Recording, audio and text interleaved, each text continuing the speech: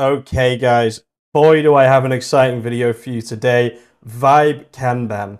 Now, if you don't know, Claude Code is an insanely good coding tool, but one of the problems that it has is that it's hard to work on a few different things at once. This is the solution to that problem. I'm going to show you exactly how you set it up right here, right now. Let's get into it. Okay, so we're going to use Shopify, my Shopify tool, SEO Grove, as an example, right? So I'm going to be working on this project today. If you're interested in this project, you can join the waiting list right now. It's $1 to join the waiting list. And yeah, SEOgrove.ai. So basically install, very easy, extremely easy. Obviously I have Node already. You will need Node in order to do this. I already have this installed because I just previously did a video on this, but it failed. You'll have to say yes to the risk thing that pops up. Just say yes, and then you'll be greeted by this right here.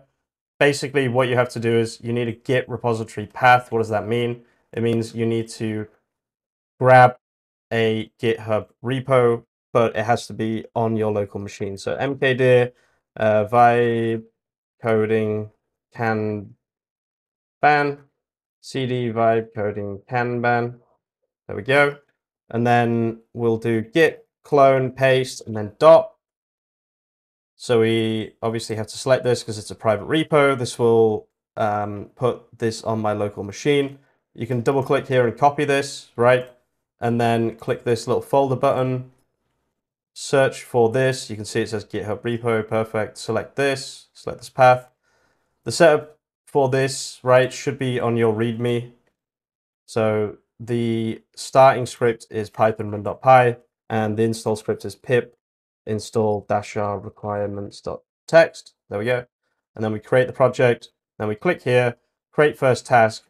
Let's actually give it a very complicated task. So create content machine, look at all of the current agents and how they work using Gina and whatever to scrape, and create a content machine which uses the client's products and collections with internal links and images inside it, and post blogs that will rank for them on Google. So that is quite a complicated task. So we'll create that right here. I'm probably not going to use this for realsies because I want to make the agent for this myself a little bit. But the really cool thing, this is why it's so cool, okay? So it's using Claude Code. You can change that, by the way, on settings. I just selected Claude here and VS Code because I use VS Code. And you can see now it's going to start doing that. But previously, what you'd have to do is you couldn't really work on anything else because if they edited the same file, it's going to cause problems, right? But this is using work trees. You can see here, work tree path, right? So if I open this, I won't actually open this, but basically what this is it's like a branch on GitHub, kind of. So let's say you wanted to do something else at the same time, right? And this is where it starts to get really fucking crazy, guys. I'm telling you, this is an absolute game changer. So add task, create a new landing page, right? I want you to look at the front end and how it works, how we've built landing pages with CTAs and the theme, etc. And make a page about, and then I just went on keywordtool.io, searched SEO for Shopify, and then just grabbed this keyword, right? Are Shopify tags used for SEO? The answer is indirectly. They are used as they are used to generate collections, which is what our tool does. Please make the page relevant to the tool while also giving interesting information on the answer. Please then add it to the navigation, right? So create and start, again, Claude Code, another task. This time it's a different work tree, right? You can see that it started the project again. So we've got one work tree here, right? If I open this, let's just open this. Okay, so opening the work tree doesn't work, but I understand how this is working, right? Maybe if I search for this here, yeah, there we go. Open file location. So these are different work trees of the same project. So if I open this, open with code, you'll see this is all of the code that is required for this project. And it's basically doing two different tasks at once, but it's not going to mess up any of the code because it's doing it in two different work trees at the same time. So what this will do is it'll send this to review, and then it will send it to done, I believe, if I say merge. What this means is it merges it into the current code. So like both the work trees go away, you code on them, and then you merge them back into the main thing. Okay, so this is actually pretty smart. Like you can see it's searching for blog stuff on the Shopify service. That doesn't exist because I haven't actually made it yet. So this is pretty smart. It can't find anything on blogs. So, you know, it might just do some kind of mock implementation or attempt to implement it.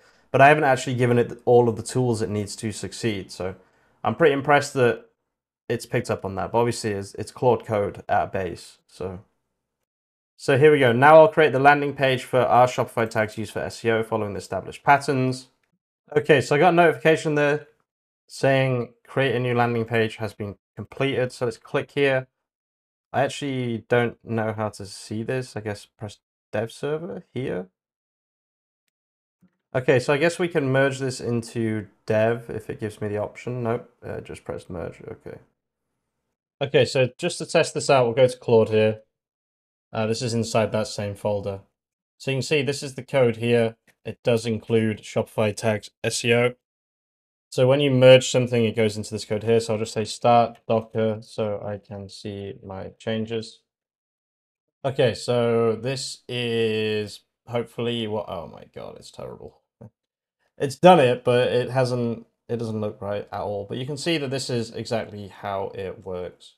So it hasn't got the look and feel right at all. I don't know what it tried to do here. But yeah, overall, it did one task, and then while it was doing that other task, it also did another task, right? Which is creating the content machine. So yeah, guys, definitely play around with this one. It's going to save you time. It's going to allow you to do more things with Claude Code. And it's just pretty fucking interesting, to be quite honest with you. Now, it's actually done a pretty decent job at looking at some of this code. Now, it does just use Claude Code. So it's basically just like being able to send 50 Claude Code messages. Each one goes away and does its own thing. It tells you when it's done. It probably handles /compacts automatically as well. And if you didn't have such a complicated thing, like I have a really complicated server and stuff, you could just run dev server and just get going straight away. I'll leave the video there, guys. Thank you so much for watching. Check this tool out. It'll be in the description of this video. Thanks for watching, and if you're watching all the way to the end, you're an absolute legend, and peace out.